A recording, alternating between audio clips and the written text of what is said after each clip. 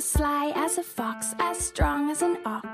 as fast as a hare, as brave สวัสดีค่ะกลับมาพบกับครูแอนในรายการ English with DELC Club ที่ภาษาอังกฤษดีๆที่จะทำให้พวกเราเรียนรู้ภาษาอังกฤษแบบง่ายๆไปพร้อมๆกันนะคะสำหรับวันนี้มีคำอะไรมาฝากติดตามกันได้เลยค่ะสำหรับวันนี้เรามาทำความรู้จักกับคำว่า already และ already คำแรกค่ะ already A-L-R-E-A-D-Y already เป็นคำขยายกริยาค่ะแปลว่าแล้วส่วนอีกคำหนึ่งค่ะ already A-L-L-R-E-A-D-Y already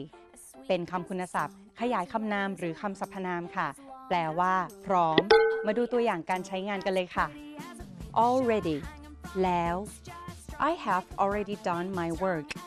ฉันทำงานเสร็จเรียบร้อยแล้ว already พร้อม we are all ready to go พวกเราทุกคนพร้อมแล้วที่จะไป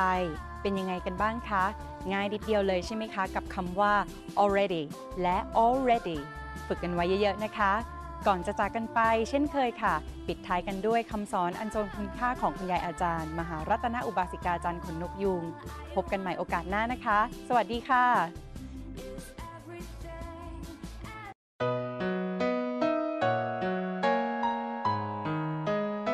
You are young, you are strong. Row as hard as you can. Hurry and row on. ยังหนุ่มยังแน่นรีบโกยรีบพายตลาดจะวายสายบัวจะเน่าเราต้องรีบโกยรีบพายนะ Don't care if others slow down. For us, we must make the best of our lives. ใครจะพร่องก็ช่างเขาแต่สำหรับเราเองต้องให้สมบูรณ์ให้ไว้เมื่อวันที่5 สิงหาคม 2522